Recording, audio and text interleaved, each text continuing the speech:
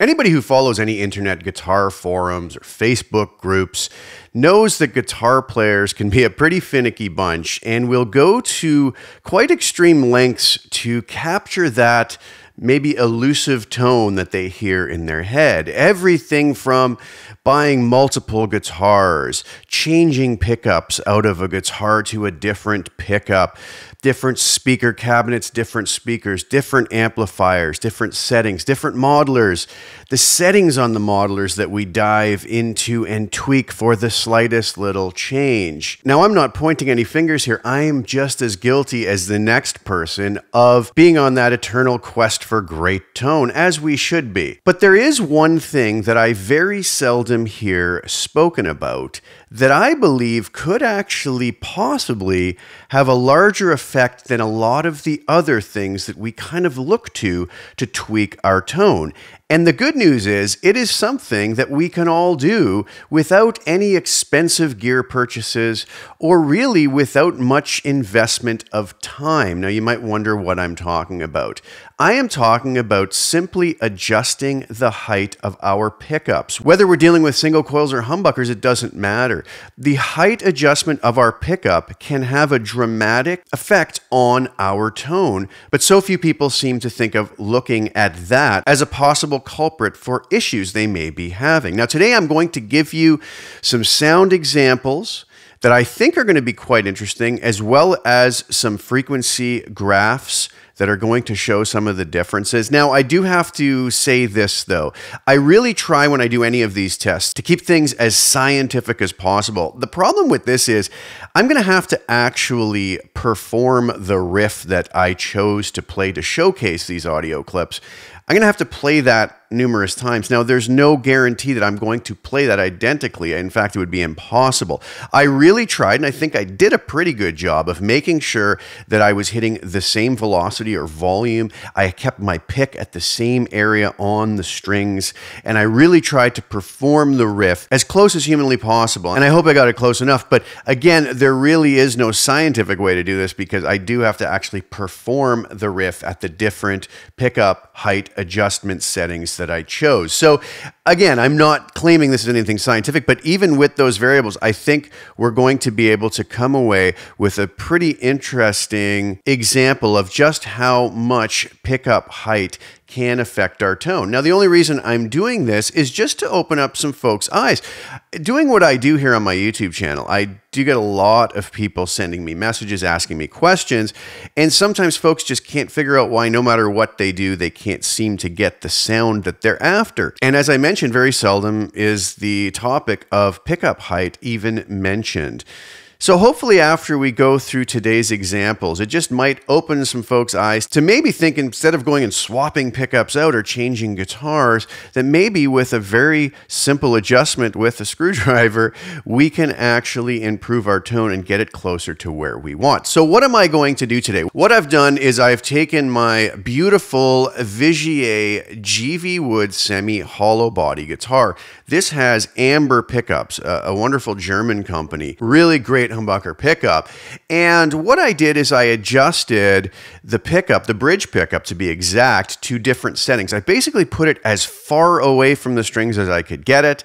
I did another medium setting where it was kind of between the lowest and highest setting. And then I changed it up to the highest setting I possibly could. I performed the same riff as I mentioned, and really tried to concentrate on keeping it as consistent as possible, making sure I was hitting in the same area on the strings and with the same velocity.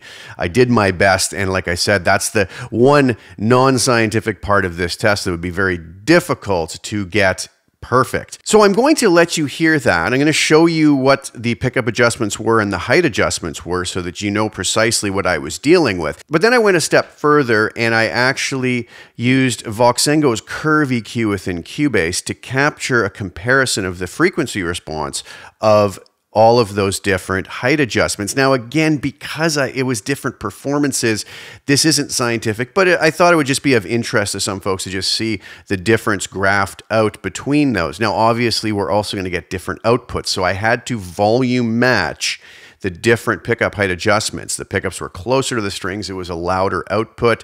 There was more overdrive, as would be expected. But was that all we hear? Well, we're going to listen, and you can make up your own mind with the audio example. So I did volume match those. And then I went even one step further, and I took a totally different guitar with totally different pickups. This trusty Gibson Les Paul Standard 60s with 60s burst buckers. And I adjusted the pickup height between the bridge pickup on my Les Paul with the bridge pickup on my Vigier GV Wood. Completely different pickups. This is a solid body. That's a semi-hollow body. Both Les Paul style guitars, but tons of variables. And I wanted to play you between the setting number 2, where the pickups were kind of in the middle position between the lowest and highest, on both these guitars, measured out exactly, playing the same riff. You would expect a massive difference, and some folks may be surprised that the difference wasn't quite as large as one might think. And then I'm going to show you at the end by splicing those two takes together where it switches at points where you're not going to know, back and forth, just to let you hear that as you're hearing the difference between the two different performances, one on the Gibson Les Paul, one on the Vigier GV Wood, it is maybe even kind of tricky to hear the difference, showing that maybe the pickup height adjustment has even more effect on the tone than changing guitars and pickups altogether. Now, there's obviously going to be differences in this, and I'm not trying to claim that there isn't or that they're the exact same tone, but it's just more to illustrate and as a bit of an eye-opener that maybe sometimes the things that we do to tweak our tone can be accomplished in other, easier ways. So anyways, I'm not looking to start a war or an argument about any of this. This is just more to get folks hopefully thinking about another aspect to adjusting their tone that hopefully can solve some problems that some folks might be having. So without further ado, let's dive in, take a listen and a look at exactly what I did, and I hope you enjoy. All right, so first and foremost, here were the settings that I used. The first audio example you're going to hear, or otherwise known as the first setting, has the bridge pickup on the treble side at 4.5 millimeters away from the bottom of the string, and the bass side at 5.0 millimeters. Really, the measurement there has more to do with the thickness of the string, as the pickup seems to be adjusted pretty evenly across. A little side note is the way that we do that is we press down at the final fret on the neck, and we measure from the bottom of the string to the top of the pickup pole piece. That's how I did my measurements, just so everybody's aware. The second audio example you're going to hear is going to be the bridge pickup treble side at 3 millimeters and the bridge pickup bass side at 3.5 millimeters. The third audio example you're going to hear, or the third setting, is going to be the bridge pickup treble side at 0.5 millimeters away from the strings, about as high as I could get it without the string actually hitting if I played, and the bridge pickup side at 1.0 millimeters. Now, some things to keep in mind: the closer that we have the strings to the pickups, the stronger the magnetic field is going to be, and that's going to have an effect on our tone. The further away the strings are, the lower output we're going to have, and obviously the closer they are, the higher output we're going to have. So we want to listen to those things. The closer they are, we're obviously going to get more overdrive and distortion. The further away, we're going to have a little bit less and a little less output, as I mentioned. So without further ado, here are these tones. I will have up on the screen what you are listening to at each moment.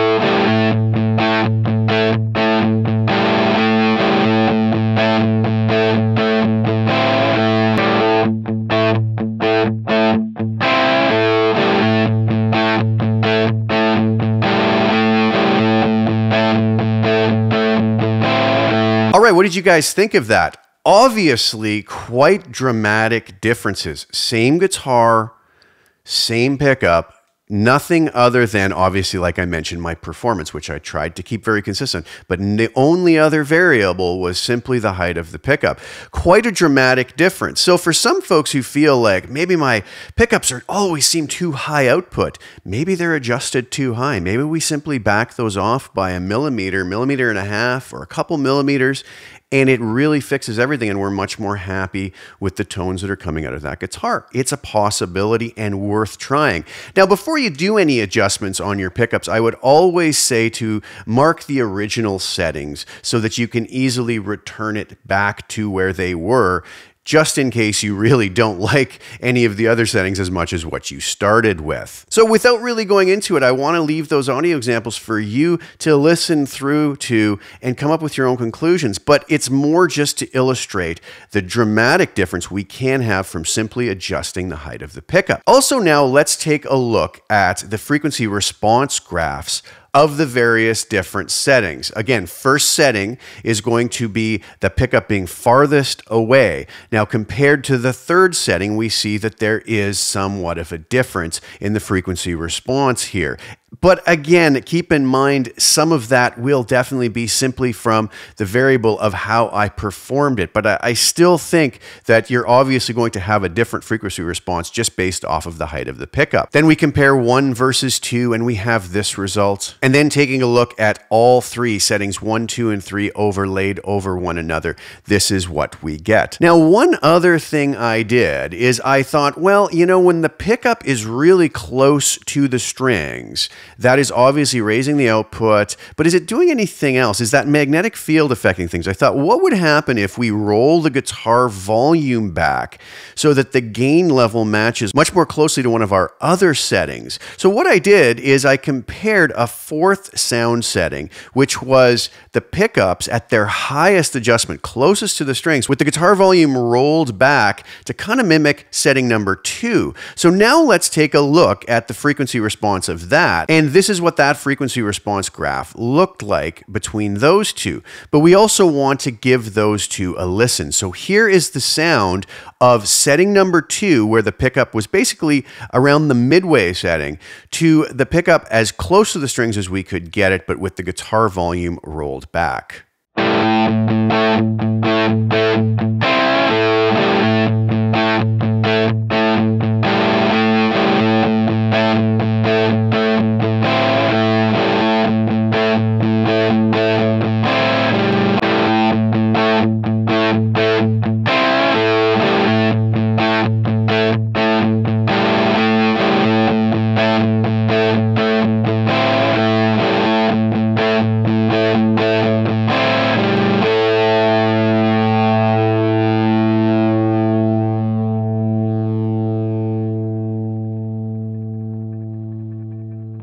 And finally, as I mentioned before, I took my Gibson Les Paul with Gibson Burstbucker 60s pickups in it and compared that to my completely different Vigier GV Wood semi-hollow body with amber pickups in it. We would expect these to sound completely different. I made sure that the pickup heights were matched exactly so we can see, is a pickup height adjustment going to give us even more of a change of tone than swapping to completely different guitars with different pickups? Very interesting stuff. Here's how that sounded.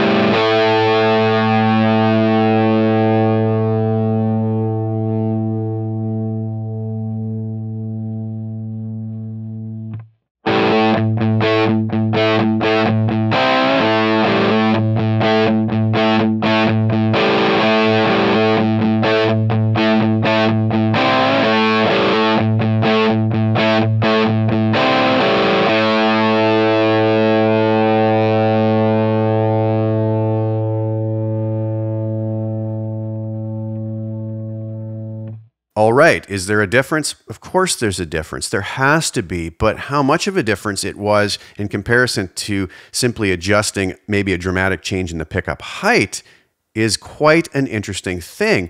What I did finally here is I spliced together those two takes now and switched at probably not very predictable points through the riff to see if anybody can pick out when it's switching from the Vigier GV Wood to the Gibson Les Paul. I'm going to play you that now, and then I will also play it for you again, marking where the switches were. So we'll do it blind first, and then I'll reveal that after where the switches between the guitars were.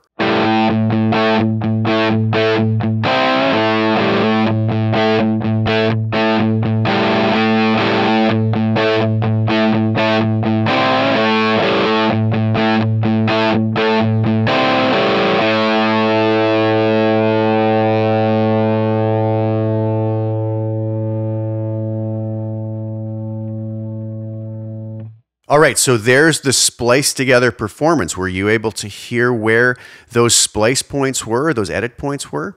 I don't know. I hope you can. There's obviously a difference, but it's a bit of an eye-opener that maybe it's not quite as dramatic as we thought it was going to be.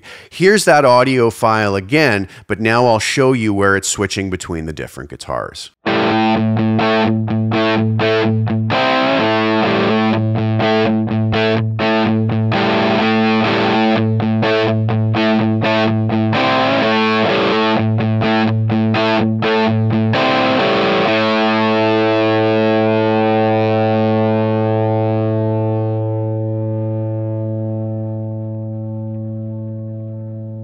All right, what did you think? Pretty interesting stuff. I'm not here to tell you what I think about this. This was just an exercise to hopefully open some folks' eyes to the fact that a simple adjustment of our pickup height can have quite a dramatic effect. And maybe that is the final piece of the puzzle that we need to finally get that elusive tone we've been trying to get, or to get closer to what we've been trying to attain. And we can do it without spending any more money. Unless you don't own a screwdriver, you might have to buy one of those. But we could possibly already have what we need right in the guitar and pickup we have just by making a simple adjustment. It might get things closer to what we have been searching for tone-wise. I hope you guys enjoyed that. I hope that that was interesting. And I hope it really helps some folks to maybe take a step in the right direction towards getting closer, as I mentioned, to that tone that they've been after. So thank you guys so much for watching. Please like the video, share it with anybody who you think would get some use out of watching it. And also please subscribe to the channel and hit the little bell notification to get notified when I put new content out. Thank you guys again so much for sharing your time with me. I hope you enjoyed that. See you very soon. Ciao for now.